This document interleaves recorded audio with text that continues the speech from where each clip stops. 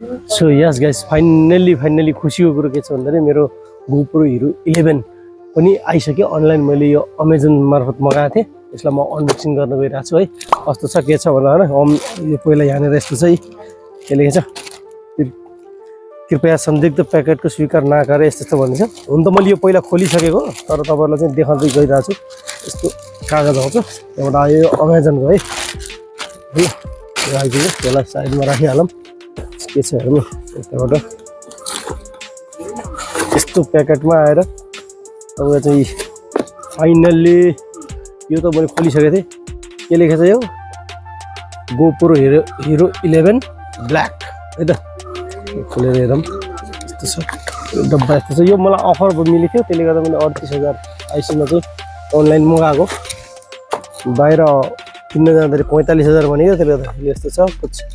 यस्तो छ के अरे डकुमेन्ट कागज सगजहरू छ, यस्तो यस्तो छ है। यस्तो मेन ओरिजिनल यसको जो काम नलाग्ने चिज भनौँ न। यता राम यसको यो डाटा केबल भइगयो, यो ब्याट्री, अनि तपाईँको चाहिँ खास भनेको त यो GoPro खास यो छ। यो यसरी अब पहिला यसको ऱ्यापिङ निकाल्छु है त, ऱ्यापिङ निकाल्छु। GoPro Hero 11 ब्ल्याक, तपाईँले यु क्यान सी होइन, देख्न सक्नुहुन्छ। त्यो पनि निकाल्नु नि त, यसरी गरेर यो छ होइन। यो भइगयो GoPro। यसको योसँग यो माउन्ट हो, चिन माउन्ट, हेलमेट माउन्टको लागि यो होला। अनि यो पनि माउन्ट यो छ। अनि यसरी टोटल सामान भनेको यति हो, केही छैन। अब यो बन्डलसित ल्याउने हो भने अरू चिजहरू एक्सेसरिजहरू हुन्थ्यो कि यसमा। अब अहिले चाहिँ यति छ है त। अब म ब्याट्रीलाई खोल्छु, अलिकन अन गरेर पनि हेर्नु पऱ्यो होइन। त्यसो गर्छ यो ब्याट्री पनि हिजो चार्ज गरिसकेको हो, हिजो नै आइसकेको। यो मैले भिडियो बनाउनु पाएको थिएन। र चाहिँ अब यसरी खोलिन्छ। यति सानो छ क्यामेरा, ल्याउनु यति छोटो क्यामेरा, छोटो एकदम सानो क्यामेरा हो। तर के हेर्ने प्राइस चाहिँ धेरै नै धेरै छ होइन। यसलाई यसरी खोलिन्छ, च्याट्ट लाएर यो हुन्छ। यो तरिकाले फेरि यसलाई यसरी यसरी राख्छ। यो 5 फिट भइगयो होइन। अब म अन गरेर देखाउँछु है तपाईँलाई। यो भइगयो अन बटन यतातिर छ, पावर अन अफ बटन, जो Hero 11 ब्ल्याक लेखेको छ होइन। GoPro को ब्रान्डिङ छ, अनि 11 लेखेको छ। बस त यो 10 मा 10 लेखेको हुन्छ, 11 मा 11, बस साइज चाहिँ उस्तो उस्तै लागिरहेको छ क्या हेर्दाखेरि। मैले एकजना साथी पनि चलाएको थिएँ पहिला 10, त्यही भएर मैले साइज उस्तो उस्तै लागिरहेको छ। म अन गर्छु है त, नजिकबाट देखाउँ त। अन गरेँ,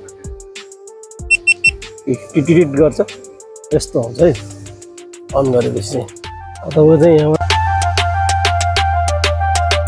फ्रन्टमा पनि तपाईँले देख्न सक्नुहुन्छ है। अगाडि पनि स्क्रिन आइगयो, पछाडि पनि स्क्रिन छ। तपाईँले देख्न सक्नुहुन्छ पछाडिबाट दुईतिरै देखिरहेको छ होइन। त्यो यसरी हुन्छ।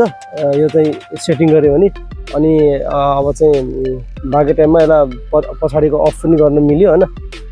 त्यो छ। अनि खिच्न क्यामेरा रेकर्ड गर्नको लागि यो रेड बटन ट्याक्क दबायो।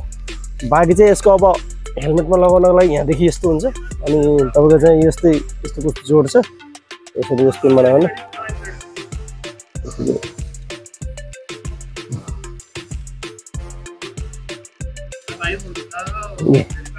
यस्तो गरेर फेरि यसरी यो यसरी फिट हुने, टेक टेक टेक टेक गर्छ। अनि फेरि यो चिजहरू फेरि जहाँ लगाउनु पर्ने जस्तो यो यस्तो हुन्छ, यस्तो सट्ट लाग्ने हो।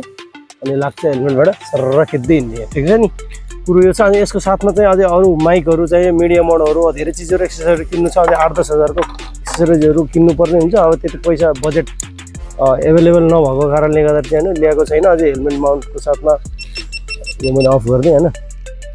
हेलमेट माउन्टको साथमा चाहिँ लाग्ने चाहिँ उलान्जीको हुन्छ क्या त्यो, अनि त्यसको माइक, त्योहरू सबै गर्दा 7-8 हजार रुपियाँ आइसीको लगभग अरू एक्सेसरिज आउनु नै छ।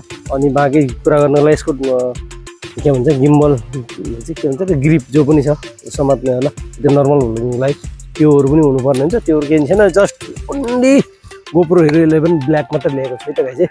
ओके, सो मैले अब यसबाट पनि एउटा भिडियो खिचिरहेको छु। यसको भिडियो फोटो पनि तपाईँलाई यसमा देखाउँछु है त। यहाँदेखि बोलिरहेको छु।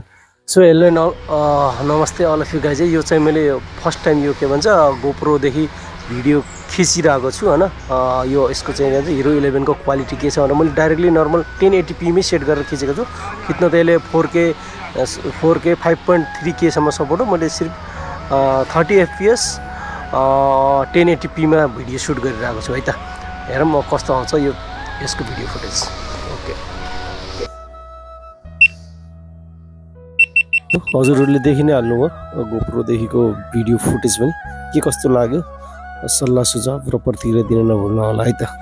ओके।